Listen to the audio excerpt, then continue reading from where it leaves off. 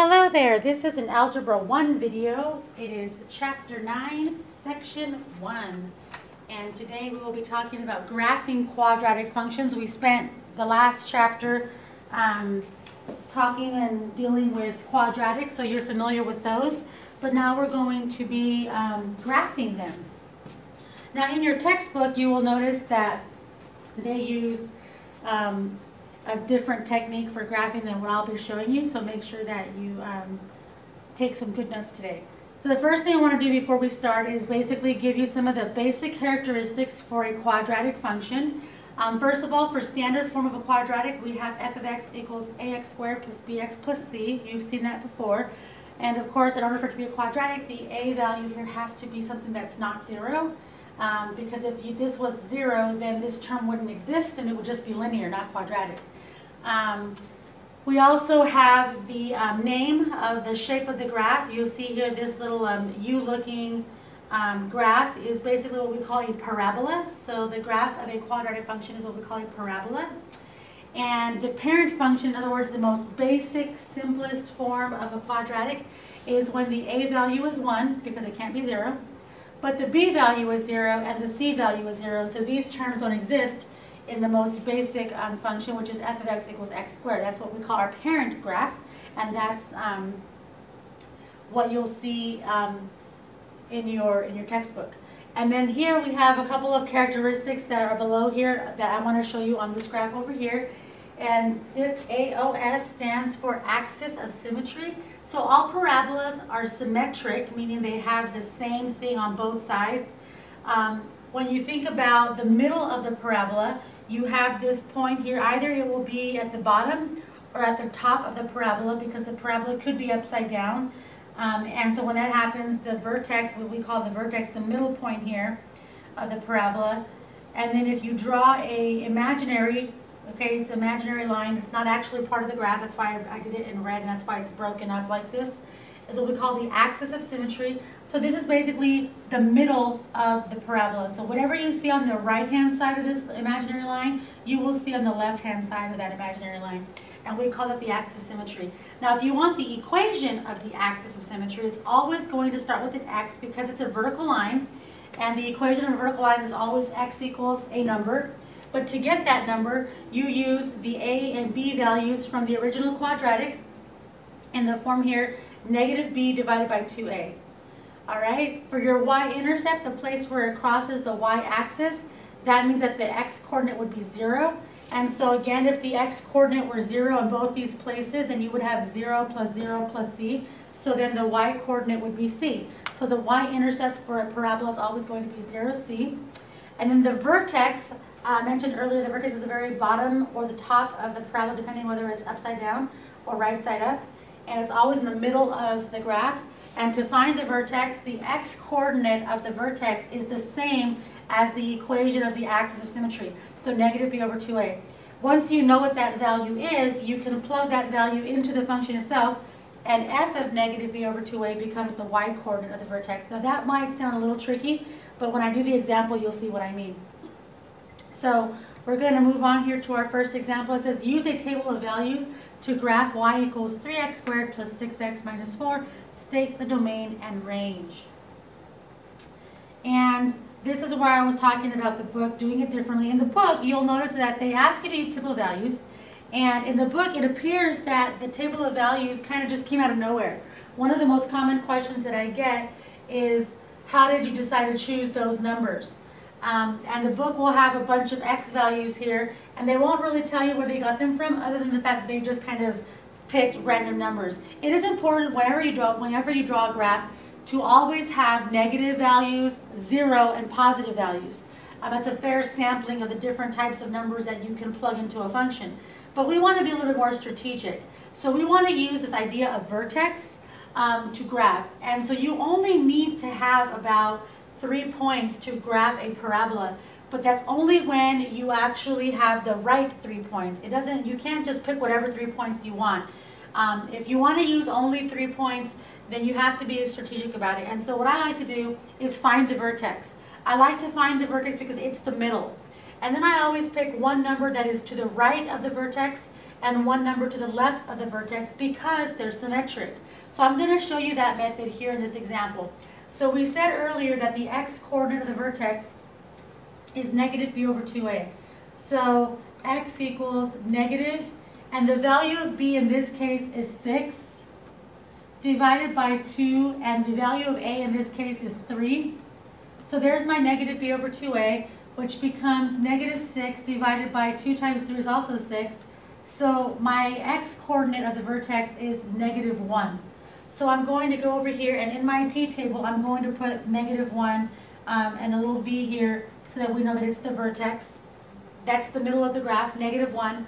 And to get my y-coordinate, I'm just going to put the negative 1 into the function above. So I'm going to say 3 negative 1 squared plus 6 times negative 1 minus 4. So this is the part where earlier I said f of negative b over 2a. It looks complicated because the negative b over 2a is a big fraction, but all it means is that you're going to put whatever x value you got here, you're going to plug that into the function. And that's what I'm doing right now. So I plug in the negative 1.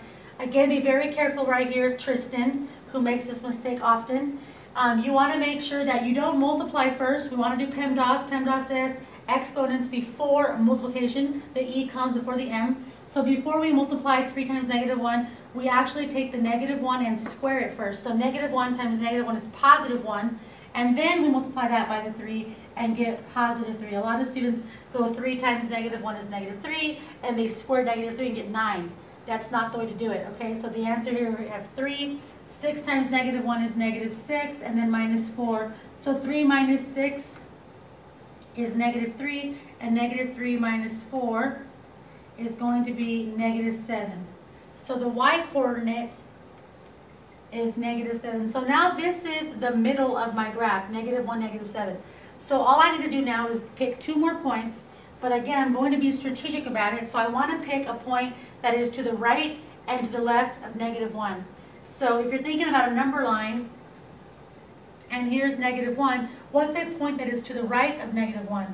That would be like 0. And that comes after the negative 1. And what comes before the negative 1 is a negative 2. So that's basically the points that I'm going to pick. So now I have my 3 points, that's all I need. But in order to get the values that I need here, I'm going to have to plug one of them into the equation. The nice thing about picking a point that is equidistant from the vertex, in other words, the same distance from the vertex, the 0 is 1 unit away on the right, the negative 2 is 1 unit away on the left, is that these two will have the same value. So you don't have to do it twice. You can do it once and it saves on time. So because it's easier to plug in 0 than it is to plug in negative 2, I'm going to plug in 0 to the original equation. And again, I'm going to get 3 times 0 squared plus 6 times 0 minus 4. So 0 squared is 0, 0 times 3 is still 0, 6 times 0 is still 0, 0 plus 0 is still 0, and 0 minus 4 will give you negative 4. So here we put a negative 4. It turns out that they're both going to be negative 4 because we strategically picked them to be equidistant from the vertex. And because of the symmetry, we know that it's always going to work that way. So if you don't believe me, you can go back and you can plug negative 2 into your function, and you'll get negative 2 squared is positive 4, and 4 times 3 is 12, and 6 times negative 2 is negative 12, and 12 minus 12 is 0, and then 0 minus 4 is negative 4. So you still get the negative 4. But again, you don't have to do that every single time. The whole point is to save on time. So trust that when you pick these 2 points equidistant from the vertex, that you will always get that result. So now all we have to do is plot our points. Negative 2, negative 4. We're going by 2s here, 2, 4, 6. So here's negative 2, and negative 4 is 2, 4, so we're going to be right here. Then we have negative 1, negative 7. So negative 1 is going to be right about here. And then 2, 4, 6, 7 will be right about here. And then our last point is 0, negative 4. So 0, negative 4 will be here. And then we can just draw our little skinny parabola right there. All right, and there's your graph. Now the other thing that this question asks us to do is to state the domain and range. The domain for a parabola will always be all reals. So we don't have to worry about any issues with domain for a parabola. But the range is the value of the y's. So what values are possible for y? You can see from the graph that the lowest point on the graph is going to be -7, and that's the y value. There's never going to be a y value below -7. So for the range, we're going to say that as long as y's are greater than or equal to -7, we're good to go. Because these arrows indicate that the y values are going to go on forever in the positive direction, but this function is never going to drop below the -7 there. So that is your domain and range. So now we're going to have you do this example on your own, and then we will move on to our next example. In example 2, it says, find the vertex, the equation of the axis of symmetry, and the y-intercept of each graph. But the good news is that we can see the graph. It's already graphed for you. And by the way, I graphed these from the textbook, but I don't always do the best job. So if you want to see them a lot better and neater, you can find them on page 544 in your textbook. All right, so find the vertex. Remember, the vertex is that middle point on the graph. Here's a parabola that's in its normal position. This guy over here is upside down, so you can see how the vertex is up here. It's the highest point on the graph in that case, and in this case, it's the lowest point on the graph. So all we have to do is give the coordinates of this point. And so we see that we're going by ones. This is a 1, 2, 3. So the vertex is -1 for our x-coordinate, and since it's on the x-axis, our y-coordinate is 0. And we said earlier that the axis of symmetry is always the same as the x-coordinate of the vertex. So you always put x equals the -1. It is not okay for you to put axis of symmetry and then just write the number -1. It's asking for the equation of the axis of symmetry, which means you have to have an equal sign and you have to have the x. So you have to have x equals -1. You can't just put -1. And then they want us to know the y-intercept. So we want to see where on the graph it crosses the y-axis. When you have the y-intercept, the x-coordinate will always be 0. And the y-coordinate is right here. It's crossing right about here. That's a 1, so it's 0, 1. Again, when you do the y-intercept, make sure that you always put 0 as the x-coordinate and not just put 1. It's very important that you do that. So, that's part A. Now we do part B. Let's come over here and do the same thing. Vertex. Want to find the x and y coordinate at this point right here. So here's 1, 2. Let's say the x coordinate is 2. The y coordinate is 3. The axis of symmetry will have the same value as the x coordinate of the vertex. So x equals 2 for our axis of symmetry. And your y-intercept is the place where it crosses the y-axis, which it looks like it's crossing right about here. The x-coordinate should be 0, and the y-coordinate being -1. Alrighty then, so that's all we have to do there. So now you will do the same thing in this example, and then we will move on to example 3. In example 3, they want us to do this pretty much the same thing that we were doing in example 1. Only they're not asking us for domain and range this time, and they are asking for the y-intercept this time. So, find the vertex. We're going to use the same method that we did earlier, which is that whole -b/2a scenario, but we're going to do it a little bit quicker this time because now you understand why we're doing it and how the steps are working. So, we're going to start with our x-coordinate. We want to know what that is. So, it's going to be -b over 2a. And in part A, the b value is 4, and the a value is 2.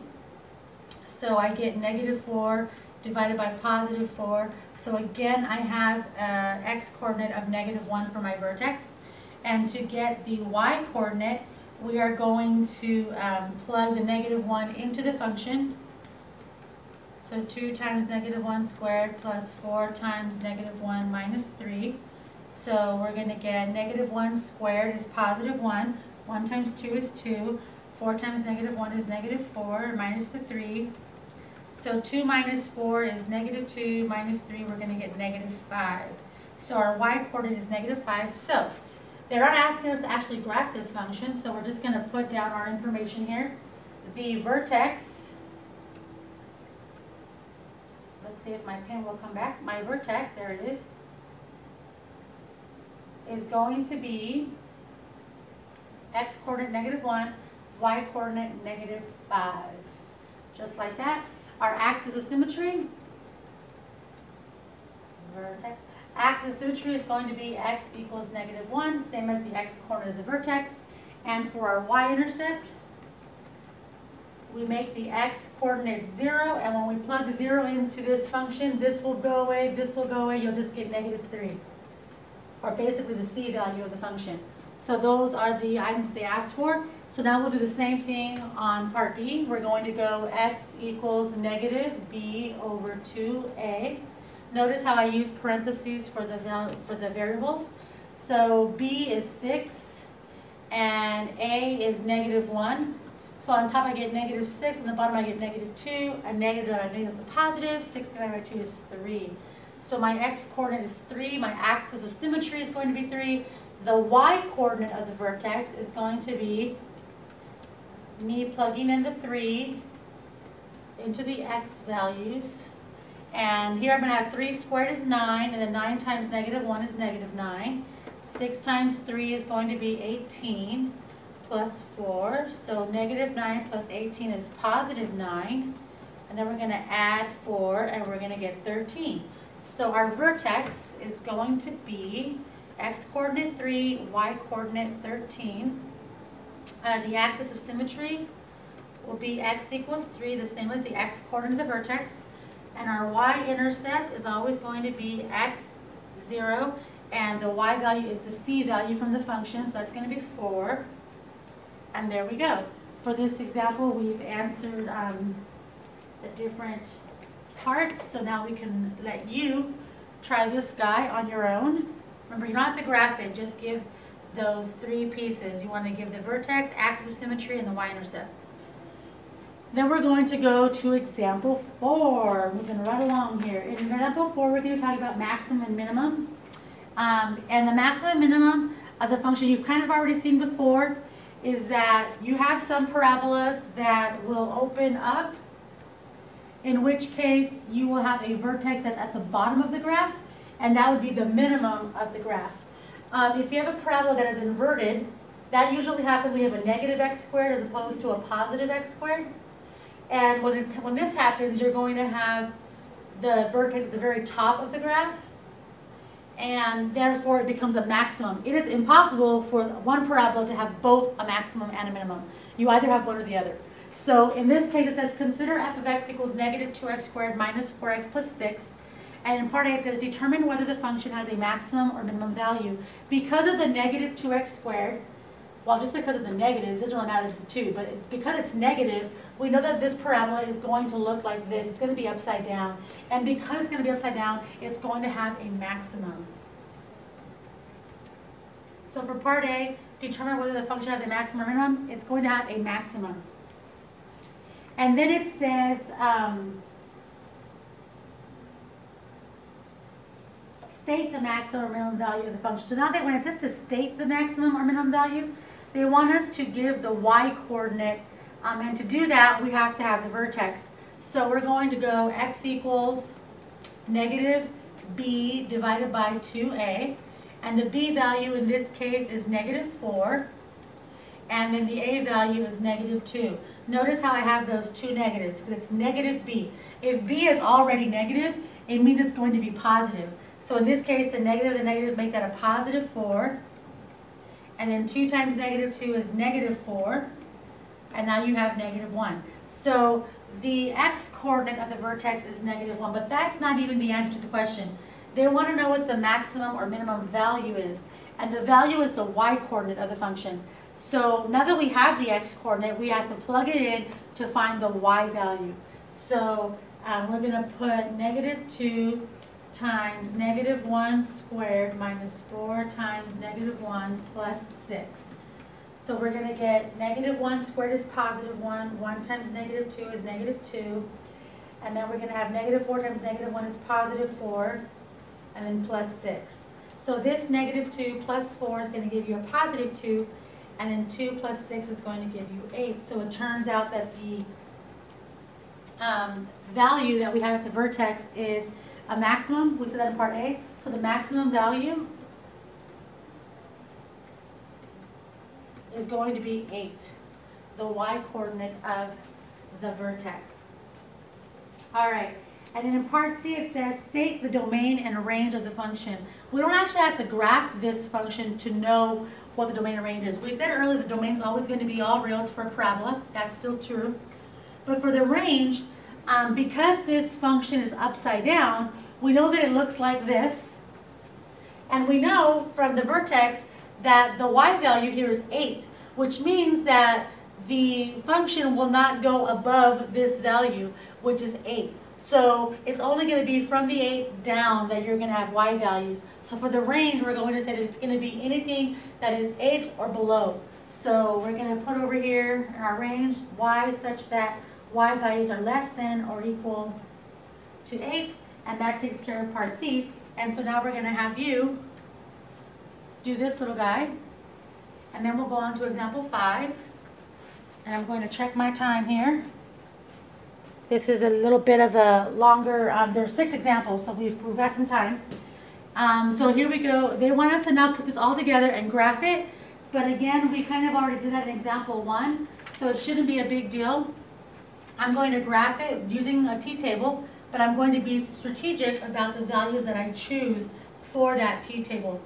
So to do that, we start with the vertex. X equals negative b over 2a. The b value in this case is 4.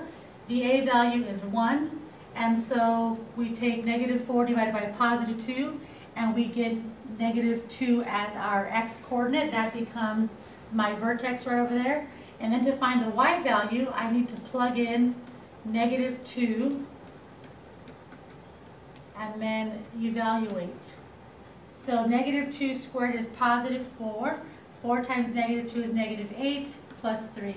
So we get 4 minus 8, which is negative 4. Add 3 to that, and you get negative 1 as your y value. So it turns out that the vertex is negative 2, negative 1. And now, again, we want to be strategic about this. Over here, I'm going to go ahead and put my vertex on my graph. And I'm going by ones here, so negative 1, negative 2, negative 1 is going to be right about here. And this is my middle point. So remember, I want to pick a point that is to the right and to the left, but that it has to be equidistant. And I also like to pick 0 because 0 is an easy number to plug in. So I notice that here's my middle, and if I go 2 units to the right, that's 0. So I'm going to go ahead and put a 0 here, but I also want to then go 2 units to the left, and that's going to be negative 4. So those are the points that I pick. And then when I plug in 0, it's very easy to plug in 0 because the y value will just be the 3. And because they're symmetric, this will also be 3. So it makes it very easy to graph it this way when you have the right points. So now I'm going to put 0, 3. So here's 0, 1, 2, 3. And then we have negative 4, 3. And then we graph the parabola. And we notice that it makes sense because it's a positive x squared, so it should be facing up like this. And here's my vertex in the middle, my axis of symmetry. You can draw in right there, and my vertex right here at the center of it all. Alrighty, so now you can try the same exact method to graph these two little guys, and then we will go to our last example. And it's a word problem, lo and behold, I know you love those. And it says the cheerleaders at Lake High School launch t-shirts into the crowd every time the Lakers score a touchdown. The height of the t-shirts can be modeled by the function h of x equals blah, where h of x represents the height in feet of the t-shirt after x seconds. Part A says to graph the function. I'm going to let you guys do that on the calculator. In the interest of time, I'm not going to graph that here, but you've seen enough of the graphing. It says here at what height was a t-shirt launched? And that basically means at time 0. When it was launched, that's when the time was actually equal to 0. So that's x equal to 0. And if x equals 0 and you plug it into this function, you're going to get 0, 0, and 6. So basically it's the y-intercept. So 0, 6 is the y-intercept. And so to answer the question, at what height was the t-shirt launched? At 6 feet. Alrighty, and then in part C it says, what is the maximum height of the t-shirt? When was the maximum height reached? This is basically asking us to find the vertex. The first part of the question is, what is the maximum height of the t-shirt? That's the y value of the vertex. The second part of the question, when was the maximum height reached, is a time question. And time is seconds. And so time is x. So that's the x coordinate of the vertex. But basically, if we find the vertex, we will be able to answer both parts of that question. So we're going to do that. And to find the vertex, we're going to do x equals negative b over 2a again. And this time the b value is 48. And the a value is negative 16. So we get negative 48 divided by negative 32, which is going to give us a positive value here. And I believe it's going to be a fraction here. I don't think 32 goes in there evenly. I think it's going to be 1.5 or a half. But let's see here. 48 divided by 32, 1.5. I was correctamundo. Okay, so we're going to get 1.5 seconds. So when was the maximum height reached? At 1.5 seconds. That's the second part of the question. The first part of the question is, what was the maximum height? To do that, we need to plug the x value into the equation. So negative 16 times 1.5 squared plus 48 times 1.5 plus 6. So 1.5 squared is 2.25 times negative 16 gives us negative 36. 48 times 1.5, 48 times 1.5 is going to be 72, and then plus 6. So our final answer is going to be negative 36 plus 72 plus 6, and it gives us 42. So the maximum height that was reached was 42 feet at 1.5 seconds. So now we're going to have you do this last do-it-yourself question, and once you have completed this question, you will have completed your notes for this lesson, and I will see you in class, and thanks for watching.